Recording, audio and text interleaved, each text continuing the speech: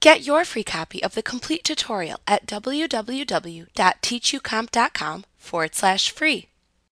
You can apply hyperlinks to selected text so that the user can click them to open web pages, navigate to slides, or to open external files. To use this feature, select the text that you want to turn into a hyperlink in the slide.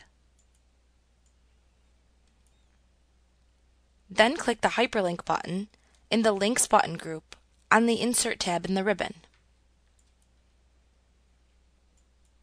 This will open up the Insert Hyperlink dialog box.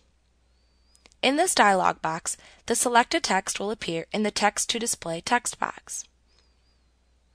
Decide next what to open when a user clicks the hyperlink in this slide. You can open a linked file by selecting the file to open from the listing shown. You could create a link to a slide by clicking the bookmark button. This will open up another dialog box where you can select the slide location to which you wish to move when a user clicks the link.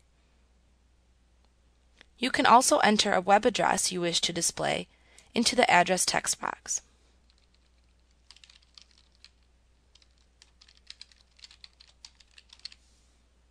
Once you have set the desired hyperlink target, click the OK button.